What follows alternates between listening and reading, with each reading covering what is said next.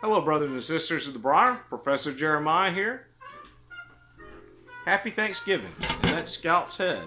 Come here, Scout. I still had a treat in my hand for her. Come on. Okay. Okay. Okay. You want everybody to see you? Okay. She's camera shy, I guess. Well, I hope everybody's enjoying a nice Thanksgiving day.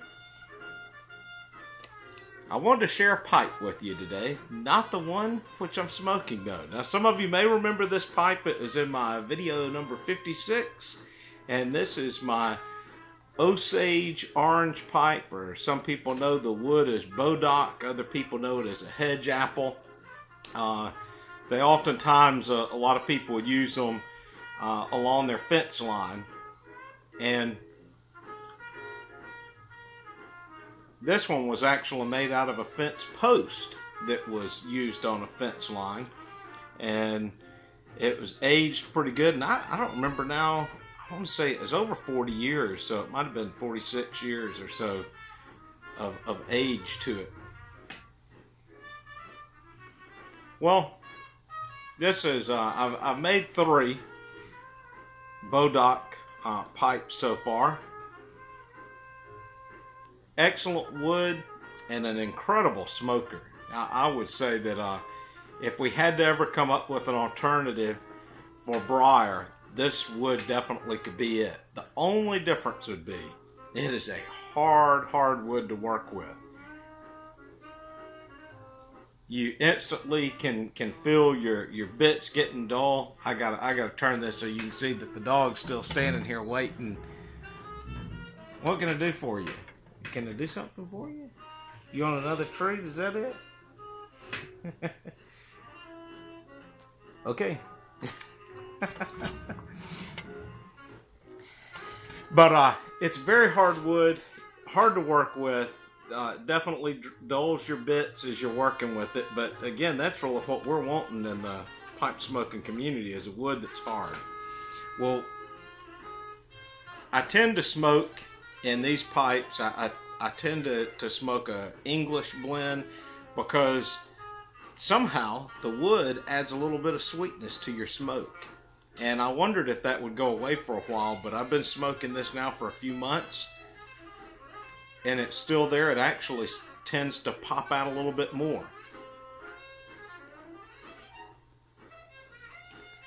So having seen a picture of a pipe similar to the one that I'm about to show you, and being a woodworker, I felt like I had to kind of break out and try to make one myself. So here is my new Osage orange pipe. I've already loaded it up. It'll have its maiden smoke right here on the Professor Jeremiah channel. And I don't know how well you can tell it's a Cumberland stem to it, and I wanted to use, it's actually the same stem as this one, but I wanted to use the Cumberland in particular so I could get kind of the leaf stem look to it. I didn't bend it too much, just a little bit of a bend to get that in there.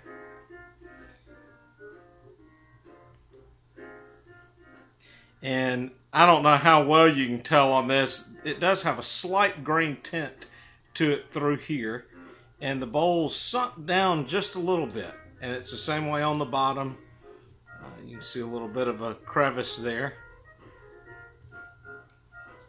It's got an incredible air draw to it. I haven't smoked it yet. So this is the maiden voyage. So we'll see how it does.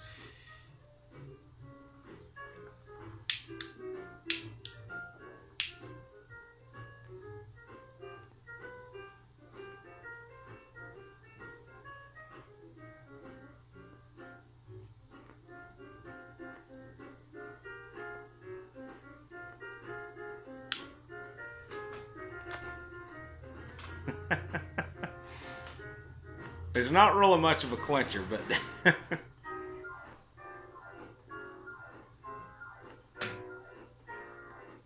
I kind of think if Legolas in Lord of the Rings had had a pipe, his would have looked like this.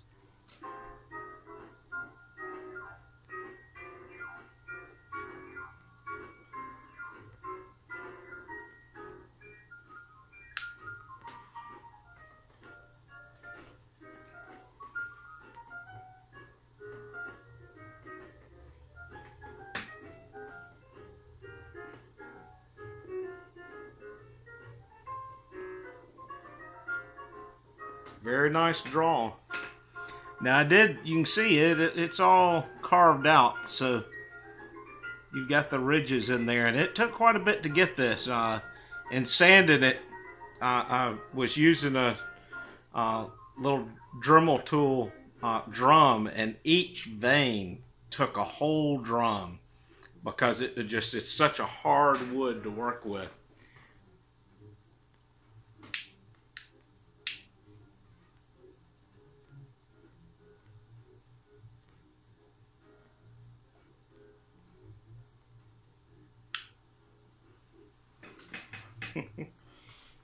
It looks funny to me on the video, so I can't imagine what it...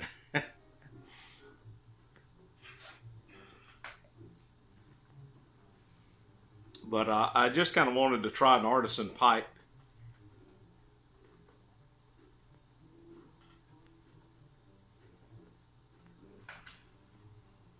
And other than this shape,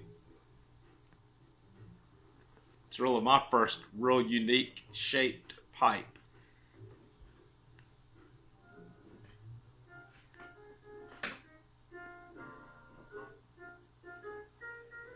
Well, brothers and sisters, just wanted to share this new pipe with you. Wish everybody happy Thanksgiving, and God bless.